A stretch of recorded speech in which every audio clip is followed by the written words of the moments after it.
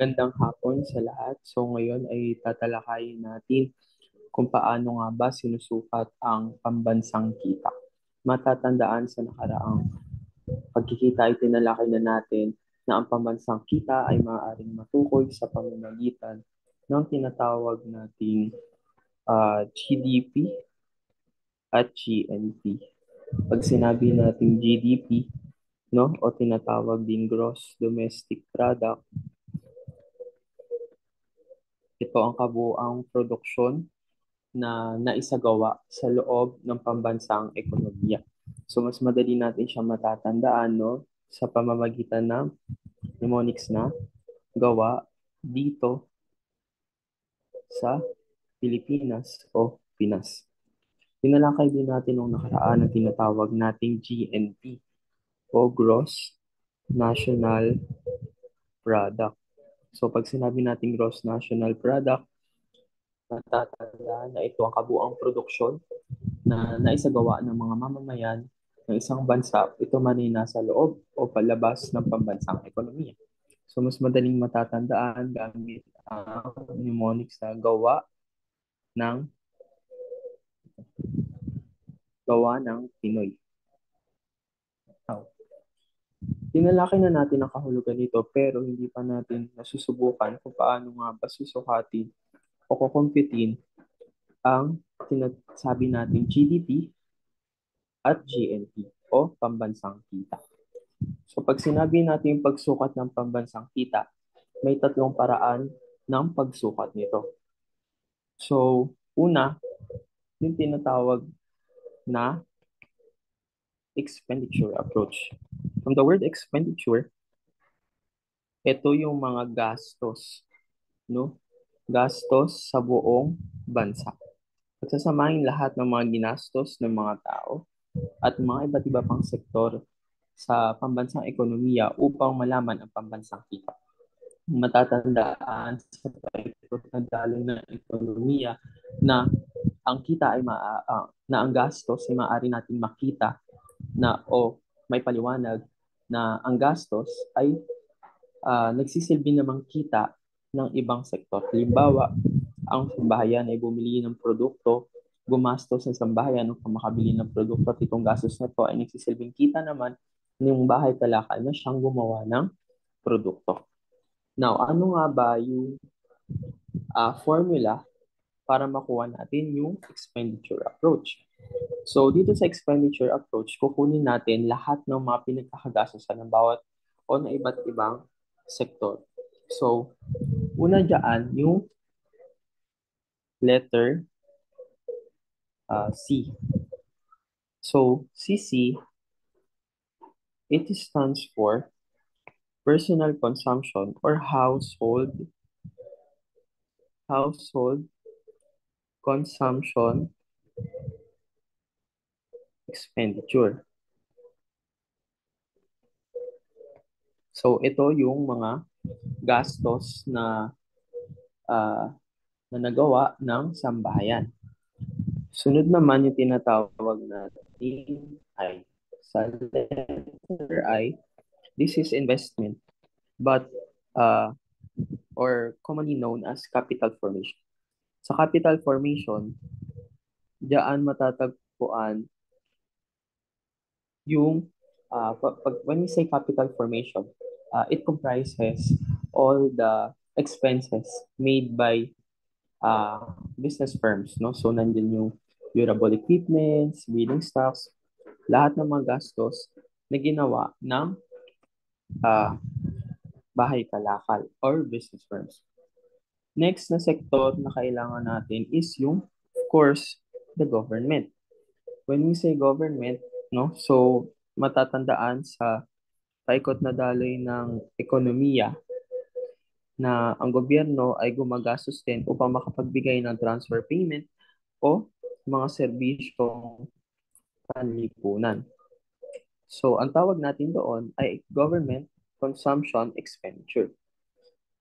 We also have what we call net export. No? So, when we say net export, we have to get the difference of the value of the total value of our exported goods than the total value that we import the goods that we imported. No, so X stands for uh, export at M for import. Ayan, no? So para makuha natin yung net export, kailangan natin i-subtract si export kay import. No? So this is to get the income. No? So again, pag sinabi nating export, ito yung kabuang gastos o kita natin sa mga produktong iniluluwas natin sa ibang bansa upang ibenta. Ima-minus natin ito sa lahat ng produkto na binibili natin mula sa ibang bansa. Next naman is yung tinatawag nating statistical discrepancy. So when we say SD or statistical discrepancy, may mga pagkakataon na may mga hindi maipaliwanag, no, na excess or kulang sa ating computation. So that is what we call statistical discrepancy. So these are the formulas that we need to get the value of GDP. So let me rewrite the formula. GDP is equals to household consumption expenditure plus investment or capital formation plus government consumption expenditure plus the difference between export and import plus statistical discrepancy. Now, so this is just the GDP o gawa lang dito sa Pilipinas. No? So, but when we say gross national product, ito yung mga produkto o produksyon na naisagawa ng mga Pilipino, nasa loob man siya o nasa labas ng bansa. If we're going to analyze the formula for GDP, wala pa dyan yung mga kinita ng ating mga OFWs. But to get that, we need to solve for the difference between the income of our OFW or overseas Filipino workers and all the foreigners who are working in our country. No, so para makita talaga natin kung mas kumita ba ang ating OFW than yung mga foreign investors natin o mga foreign nationals na nasa loob ng bansa. So ang tawag natin dito is NFIA. No, so pag sinabi nating NFIA o net factor income from abroad, also known as net primary income,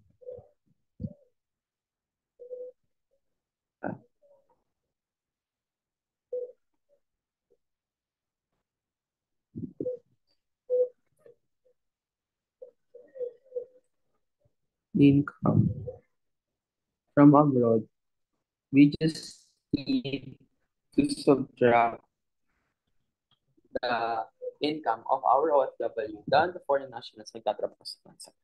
No, so ilagay natin, no, difference between the income of OFWs and foreign nationals working in our country. Now, so para makuha natin ang value ni GNP, we just need to add the GDP, the value of the GDP, plus the NFIA. So that's it. No? So this is the expenditure approach. No? So let's have an example. So say for example, here is the given. So we have the total value of the following. So let me rewrite first the given. So say for example, in country X, meron siyang ganitong expenditure.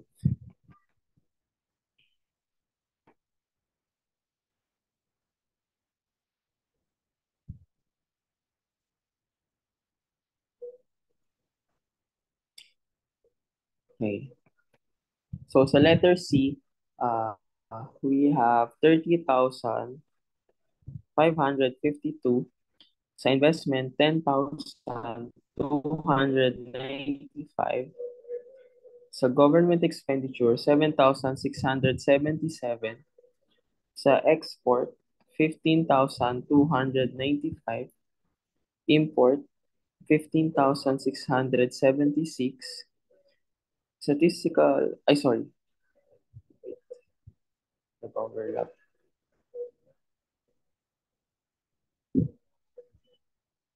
So 15,676. Statistical discrepancy, 0. And net factor income from abroad, na 9,859. Say, for example, this is just for in million prices. No? So, now, how will we get the GDP first? So, let's have first the GDP. So, take note, to compute the GDP, we need to add the the consumption plus investment plus government plus the net export plus the statistical discrepancy. No, so let's try. So the value of the consumption is 30,552 plus 10,295 plus 7,677 plus uh the difference between the export and import or the net export, 15,295 minus 15,676 plus 0 for statistical discrepancy. Now, if you notice, we have uh, to differentiate first to get the value of the net export. No? So we have to differentiate this first. So in order to get the value of the net export, x minus m, we need to subtract first the export and the import. No? So, if you notice, mas mababa si export kay import. Ibig sabihin, mas marami tayong in-import na goods than uh, ini-export. So, basically, we know na magiging negative ang ating net export. So, yun yung nakakalungkot na meron na nangyayari sa ating bansa. Diba? So, what is 15,295 minus 15,676 is equals to negative 381. So negative 381. So we just need to replace this by negative 381. No? So 30,000, rewrite na lang natin para mas maayos. 10,295 plus 7,677 minus 381 plus 0 equals. So, of course, ano kaya yung sagot natin? We have the GDP of A. That's right, 48,143. Now, how will we get the value of GNP? No? So again, pag sinabi natin GNP, GDP plus the value of NP. So our GDP is 143.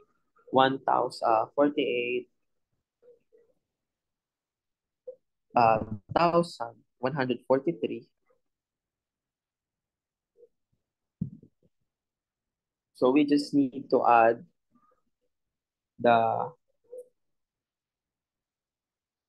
value. No? So equals 48,143 9,143 plus NFIA is 9,859 is equals to our GNP is 58,002. Right. No? So this will be our final answer.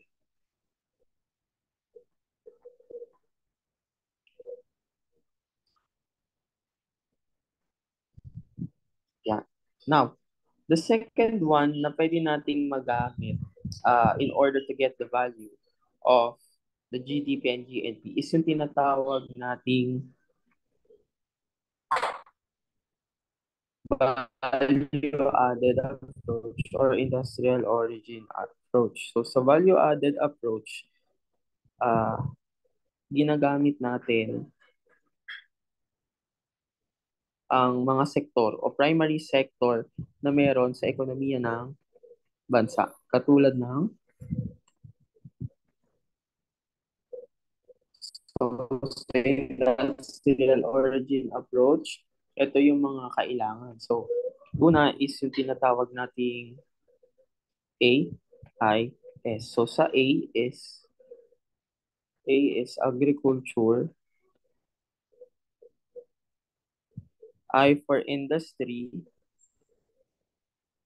and S for services. Pag sinabi nating agriculture, nandito yung mga produkto katulad ng gulay, prutas, we also have here the poultry. Pag industry naman, those are the manufactured goods, mga tapos na produkto. And when we say services, kabilang dito yung communication, transportation, so on and so forth. In order to get the GDP using the value-added approach or industrial origin approach, we just need to get the sum of the three sectors. No, so agriculture plus industry plus services. Simple as that.